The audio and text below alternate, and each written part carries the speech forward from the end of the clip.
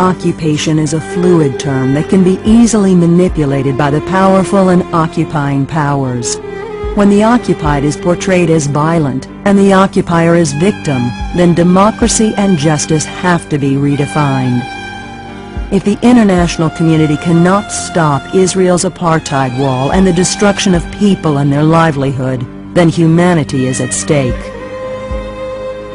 In June 2000, and while the international community is pushing to promote freedom and install democracies throughout the Middle East, Israel decided to reinforce its occupation by encircling the West Bank and Palestinian towns with a separation barrier that is meant to choke the Palestinian population and deprive them from their livelihood. Compared to the 96-mile, 11.8-feet-high Berlin Wall that was destroyed in 1989, the Israel Separation Wall extends more than 408 miles and reaches between 6 and 24 feet high.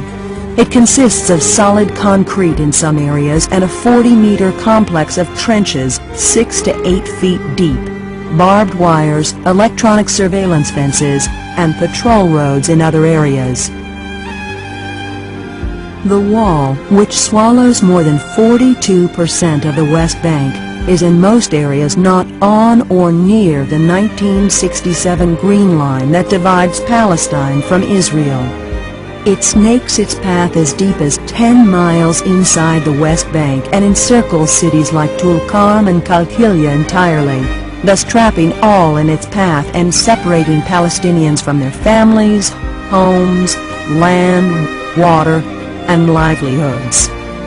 Numerous villages have already been confiscated, 200,000 people separated, 35,000 meters of irrigation networks seized, 11,400 dunams of agricultural lands confiscated, and 100,000 ancient olive trees destroyed, thus impacting life, agriculture, freedom of movement, water usage, and income. By the time the wall is completed, the numbers will triple. The Ramallah district has been totally separated from nearby Jerusalem. It has been sliced from multiple directions. Massive land grab in most fertile areas and expulsion from areas around Ramallah city have occurred.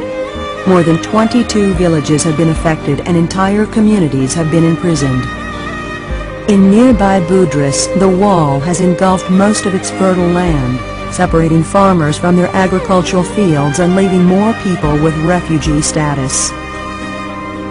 As if occupation is not enough to inflict hardship on Palestinians, the whole population now lives in ghettos with freedom of movement restricted to those who possess hard-to-obtain passes from the occupying power. Several neighborhoods have been entirely cut off, and farmers now require permits to go to their fields. Intimidation by Israeli soldiers and settlers is becoming a daily reality for everybody, and a simple trip to school or hospital is becoming a risky adventure and ordeal. Immediately after its occupation of the West Bank and Gaza Strip in 1967, Israel took control of all water resources and prohibited Palestinians from water development and drilling the required infrastructure. To date, not a single permit issued for agriculture or domestic use in Palestinian areas has been granted.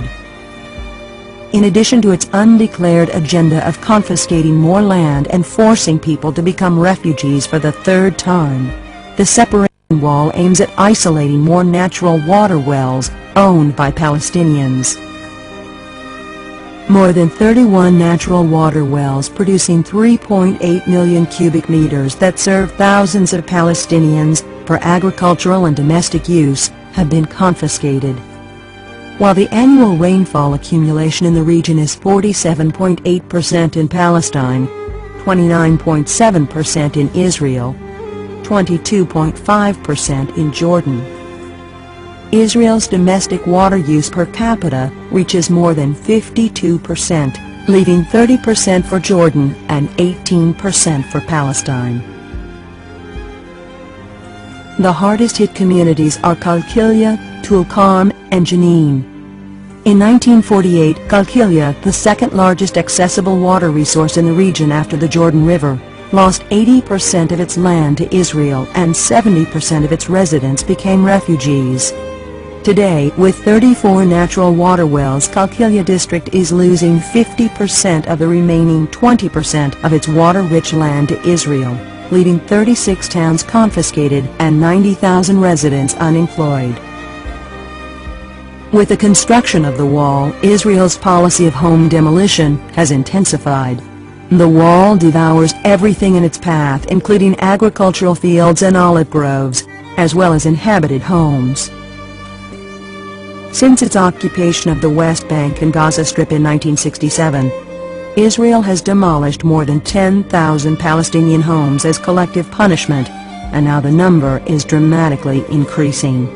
More Palestinian homes will be demolished to leave room for the wall, and Palestinians are required to foot the bill. The gains for Israel, however, are tremendous.